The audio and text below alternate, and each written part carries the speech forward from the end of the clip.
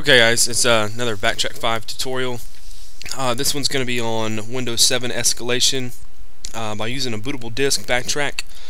I don't condone this for any kind of malicious activity, blah blah blah, all that kind of good stuff. Everything I do is in a controlled environment, and because I'm not booting backtrack up and I want to show you guys actually how to do this, I'm not going to be able to show you the actual Windows machine. Now, if you want to get into a Windows 7 machine, I know this works on Windows 7, any Windows 7 machine. I'm going to show you the steps in order to make everything work. But I know this doesn't work on Windows XP. I'm working on it, on how to break into Windows XP a little bit more efficiently, besides using these bootable disks you can get offline. The basics on it is you want to be able to boot backtrack up and manipulate a couple of the files within the Windows partition. Now, what you need to do first off, we're going to open up a terminal and we're going to type in CD for change directory and then media. And put a slash there, and then we'll get into the media directory. LS for a list, and you see CD-ROM over here. Okay, well, we don't have any other media that's listed. Now, this is some problems that other people were having. All you need to go down to is Dolphin File Manager, and we can see different partitions that's on the hard drive itself listed right here. Well, I know this is the system boot, and I know this is probably it says 120 gigs right here of memory. So I'll click on that, and yep, it looks like the Windows partition. And this is my hard drive itself. Users, window, all that kind of stuff, program files. You know this is the Windows partition you want to manipulate. Alright, so all I had to do is click on this and then exit out, and we'll do the same thing, ls command, and you see disk, and it's highlighted. So we know that we're already mounted to this disk. So all we have to do is change directory within media to disk. So we'll type in change directory to disk. Well, we'll have to add the media in there. Slash disk. Alright, now we're on the disk. Well, the file system that we need to move to is utilman.exe. Now, utilman.exe is the ease of access button that you'll have on your Windows login screen, and I'll go ahead and show you that, what that's going to look like. Now, on your login screen, you're going to have this nice little button over here that if you click it, this little lady starts talking to you, and you have different stuff that she reads off. That's the whole point of the ease of access. This is an application. Now, the unsafe part about this is you can manipulate this application in order to have an escalated command prompt by using backtrack. So all we have to do is go to press up for the last command that was used.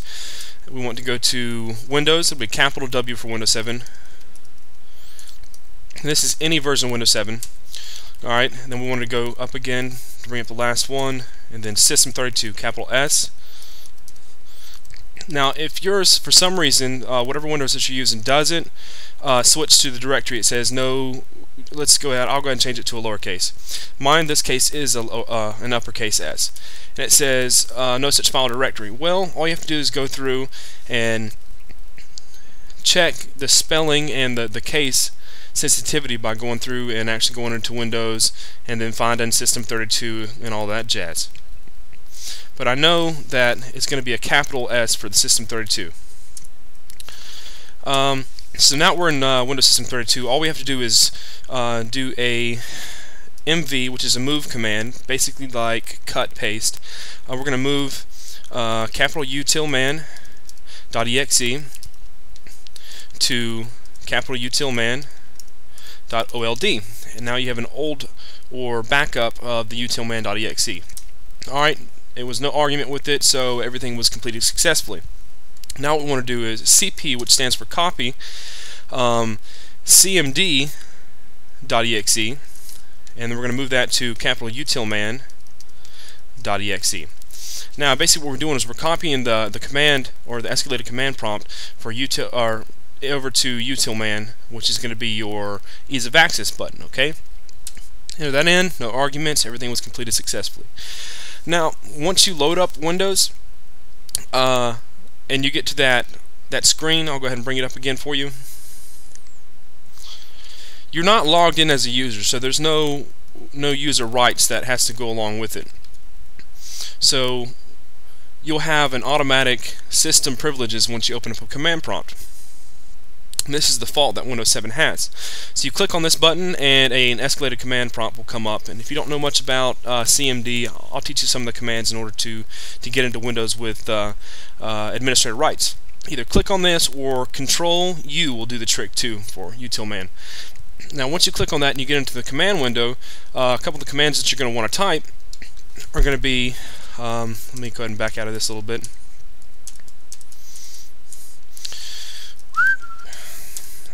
A couple of commands that you're going to want to type is going to be net user, and that's going to bring up a list of all the users on the computer. Well, you can automatically see what user is going to be on the computer. Let's say there's no switch, like if you press switch user and this is the only user that pops up. Well, this is Rafael Rivera is who you want to change. So you're going to go ahead and type in net user.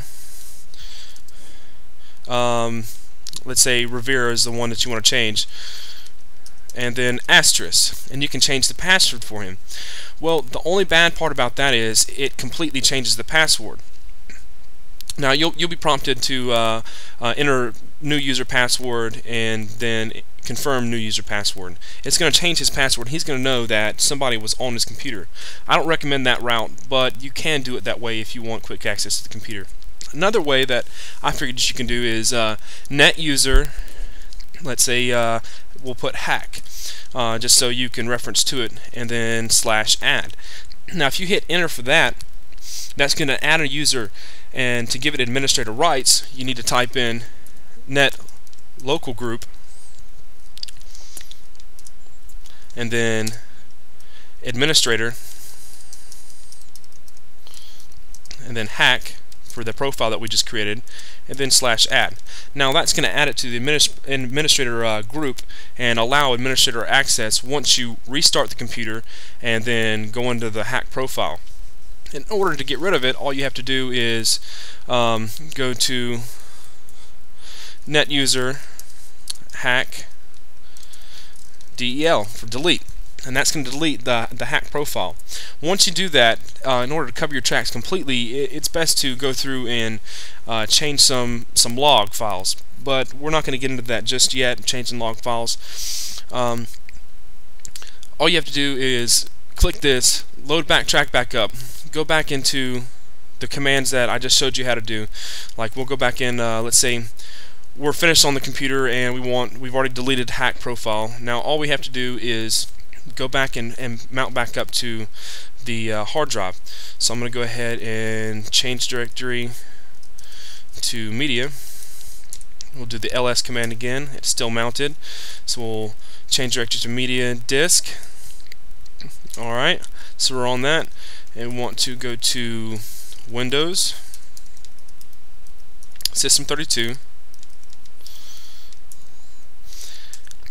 And while in Windows System 32, the only real change that we're going to need to do in order to convert everything back to what its normal file system was like is mv.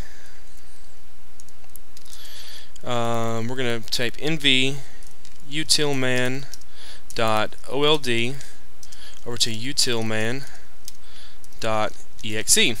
Now this is the old utilman.exe file. Remember that we changed earlier, and that's going to revert everything back to its normal settings, and so you'll be able to use that ease of access button just like you would normally. All you have to do is type enter. There's no arguments, so everything's completed successfully. Alright, well that's Windows 7 escalation my way. If you have any kind of issues or anything that you want to comment on, just go ahead and leave a comment.